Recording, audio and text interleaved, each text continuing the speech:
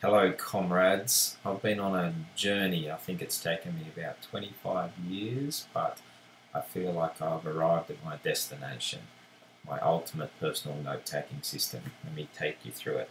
It's got two subsystems, a analog and a digital.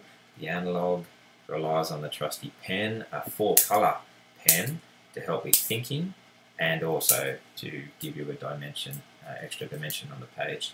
Speaking of the page, I love these A4 pages with faint, fine grids to give me some gentle structure and a spiral bound so the book lays flat on the desk. That's the analog part. The digital part is Obsidian. Let me show you.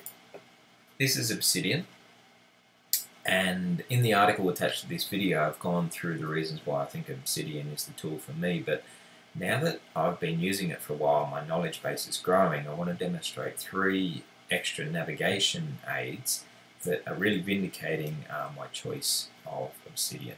Those features are outline, tags, and stars.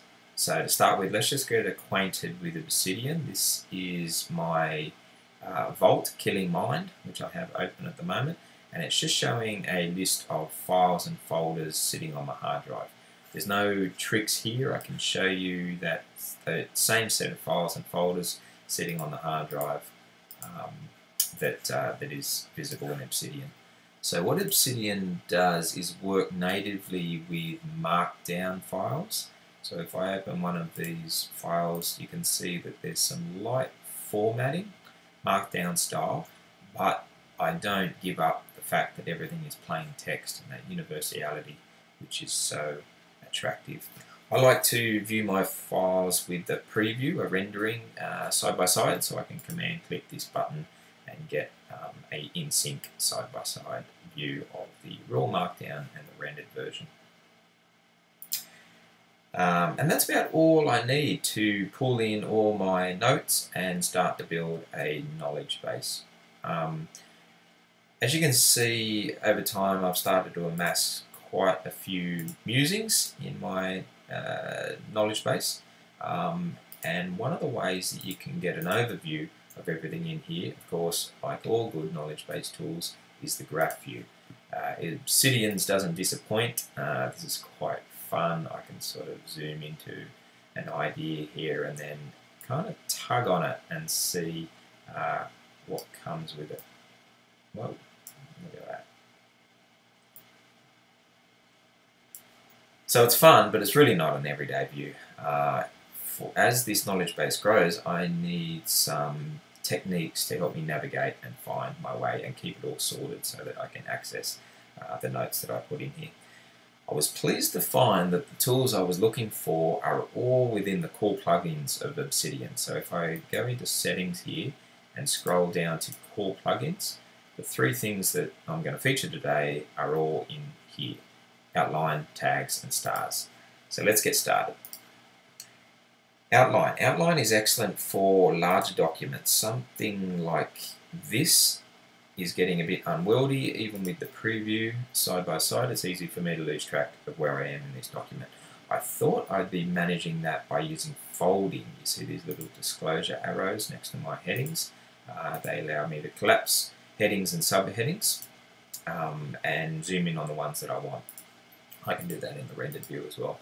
Turns out that's still a bit unwieldy as the document gets large. So what I've done is turned on outline view, and with no other effort, over here on the right hand side, if I close one of these guys, is my outline view. I can put this at wherever I like, but I'm happy with where it is in the default configuration. So I see all my headings automatically, and I can navigate to wherever I like in the document. I can do that side by side with the rendered version as well. So to be honest, I think this is probably going to obsolete my use of folding. It turns itself off anyway from time to time, so I think I'll let it turn itself off and I'll stick to the outline because I'm quite happy with the way that works. So that's outline. Number two is tags, and I wish I'd used these earlier. I did say lightly, but I'm really starting to see the power of tags now. particularly now that I'm starting to insert notes automatically without writing them manually and naming them carefully. Instead, files like this I've clipped from a browser and just sent automatically to my knowledge base. So some of these documents here are oddly named and don't fit into the rest of my knowledge base, but I've automatically tagged them all with the hash somewhere in the document. So this one is tagged as a web clip. Then when I turn on tags, I get a new tab over here on the left called Tag Pane, which shows all my tags across my knowledge base. And sure enough, you can see one of them here is web clip. If I open up that, then it shows me my 3 articles which are web clips, which I can then go through and go, oh, do I still need this? Do I need to summarize it? Do I move it somewhere else? Or do I delete it? Of course, that's not the only use of tags, and I can imagine that I'll start to find more and more uses as I'll be conscious of the fact that I can list things by tags. So that's number 2, tags. Number 3 is stars. So as my knowledge base has grown, I've used some gentle techniques to try and keep it manageable. One is subfolders. So all my images and movies sit in here in a subfolder, and that works really, really nicely. I can reference those from anywhere in the document like this, and they appear in the rendered version like that. I also archive old notes that I'm not going to refer to anymore, and I'm also starting to prefix some of my notes by a keyword, the type of note. So these set of articles here, these set of notes here are articles. These sets of notes here are speeches, for example, and that's useful because obviously it orders by that keyword at the front. But this is not going to scale. I need still to be able to find the key notes in here that I use every day. So for example, I spend a lot of time in my daily note-taking and have a couple of notes that I just reference. For example, one is the inbox, which automatically gets inserted with new entries. So what I do now is right click it and click star, and when I turn star on, the plugin, I get a new tab here on the left hand side, and if I click on that, surprise surprise, there's all my starred notes.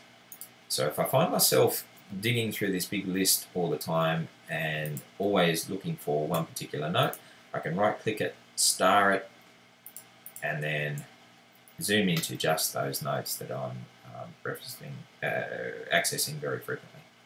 And that's it. Outline, tag, stars, 3 simple core plugins that are really helping me scale my use of Obsidian.